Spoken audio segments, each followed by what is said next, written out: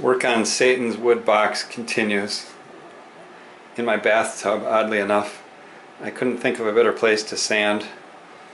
I'm making a real mess of my bathroom. But first I filled the dog bones with this stuff, wood epox.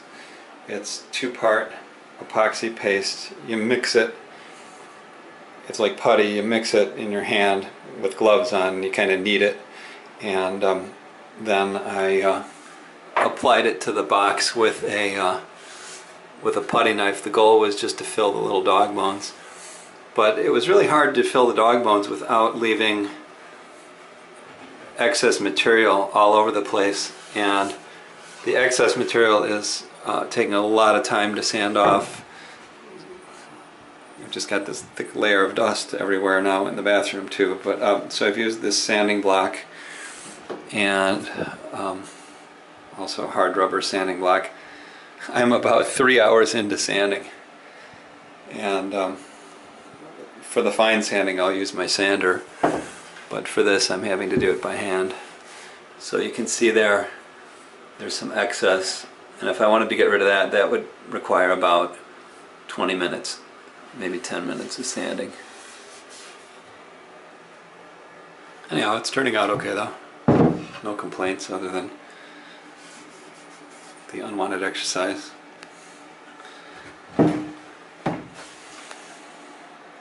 So I hope to varnish it tomorrow. It is May 14th, 2020 still. I was sanding earlier. I've just come from the shipping place and I've got a couple things to unbox.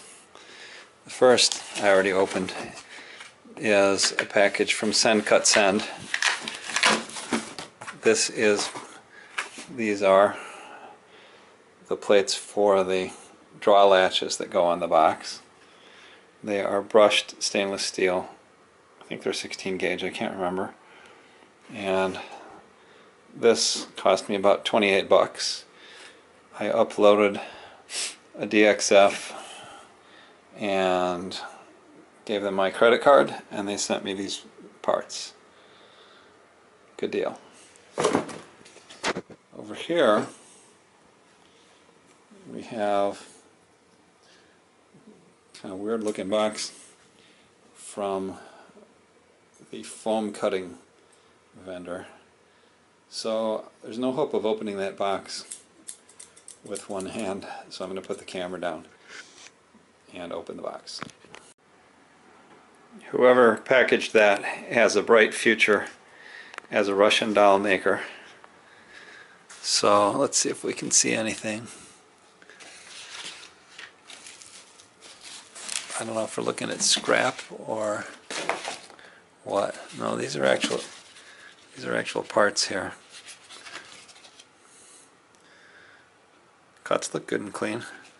I wish I didn't have to use laminated foam though. That's 1 inch, but it's 2 1/2 inches laminated together. I found another vendor that has a deeper and broader inventory, and I may have the 1 inch parts recut there. So this is a top support, or pad, or whatever you want to call it.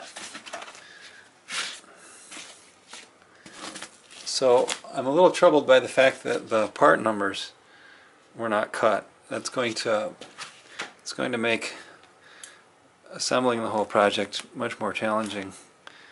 Whoops, I'm going to have to put the camera down again. Okay, now we're into the meat of it. And I guess I misspoke. There was one drawing that didn't have part numbers on the parts. They have indeed cut the part numbers.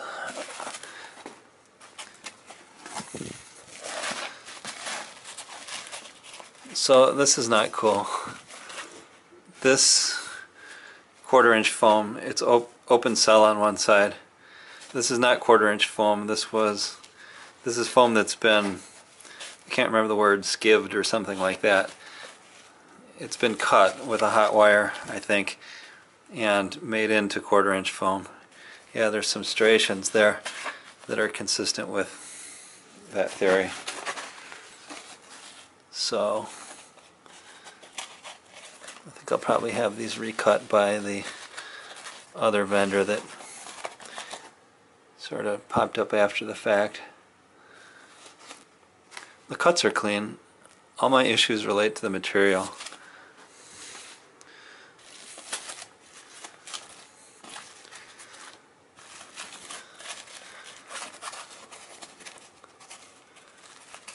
I like the little numbers.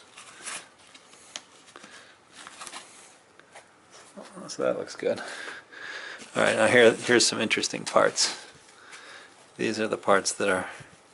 I don't know why those are messed up. Anyhow, these have the contour of the camera in them. I don't think I'll try to assemble this big puzzle until I've got the box varnished. Here's some more interesting pieces.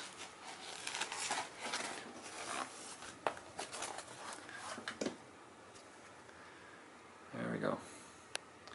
Alright, so I guess it is acceptable. We'll see what happens once I varnish the box. Alright, I'm outside now. See this red thing? It's called a power sander. I have no idea why I didn't use it earlier. Basically, I wasted all the time that I hand sanded. But anyhow, I have this sanded to my satisfaction. I wasn't able to remove all of the stray epoxy. If I had persisted, I think I would have removed the epoxy, but too much surrounding wood would have gone with it. So I stopped.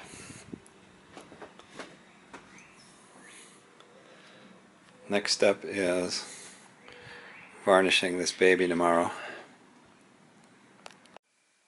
Okay, so I have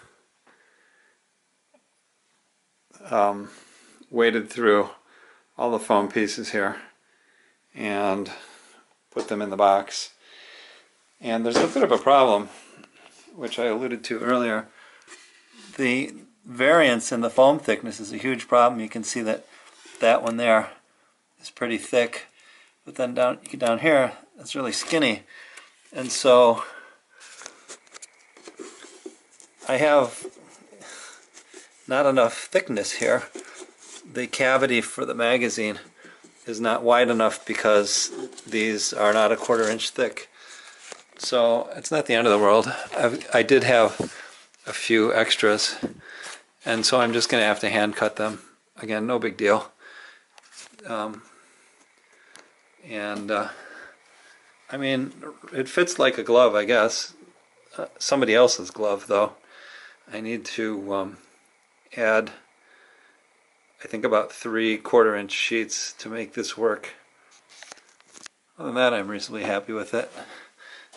A few of the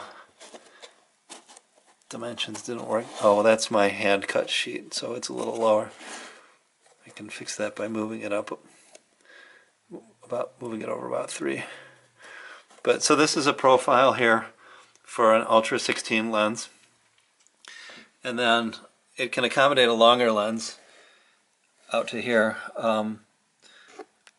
Normally this pocket will be filled in with 3 blocks of foam, but if I need to carry a longer lens, I can just remove them, and that opens up a bunch of space.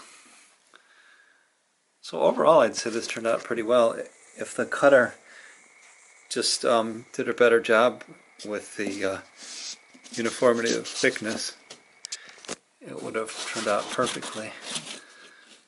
So those go in last. And then these go on the lid. They go on the lid and they hold. Oh, unanticipated problem. No, there's no unanticipated problem.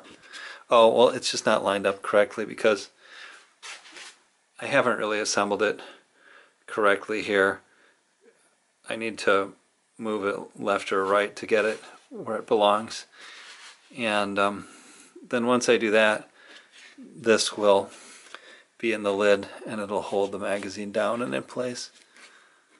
So it looks like I'm about 3/4 of an inch off. Anyhow, so it's not an unqualified success. It's sort of successful. This is getting messy. I had to hand cut several layers here. And now the camera does fit like a glove.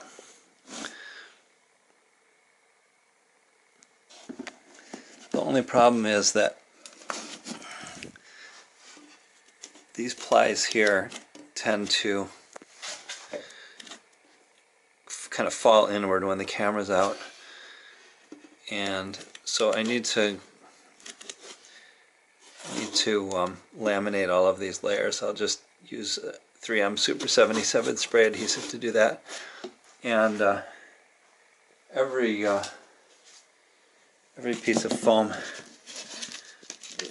is equipped with with 3 handy registration holes. So when I want to glue it, I just need to have 3 dowel rods handy.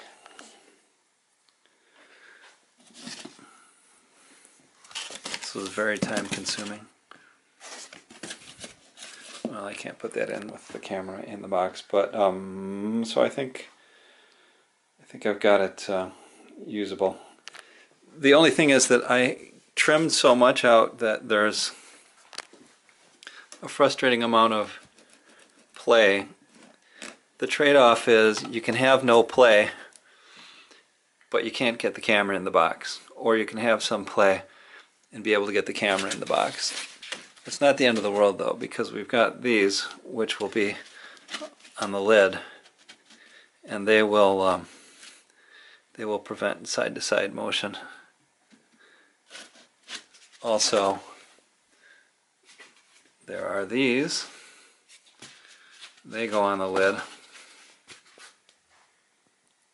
and they press on the handle here. In fact, I'll probably trim them back a little bit, trim a little notch into them. So I think this isn't quite what I wanted, but it's definitely going to do the job. Here's a quick look at the contours.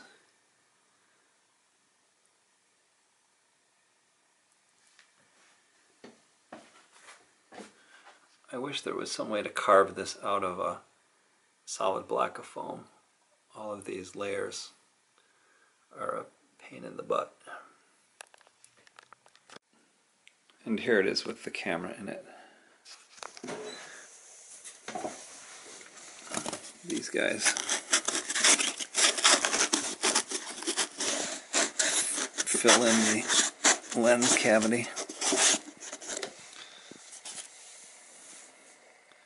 There's 3 of them. Alright, so now I just need to finish the box. Varnish it, finish it. Attach the hardware, glue the layers, and I'll be ready to go.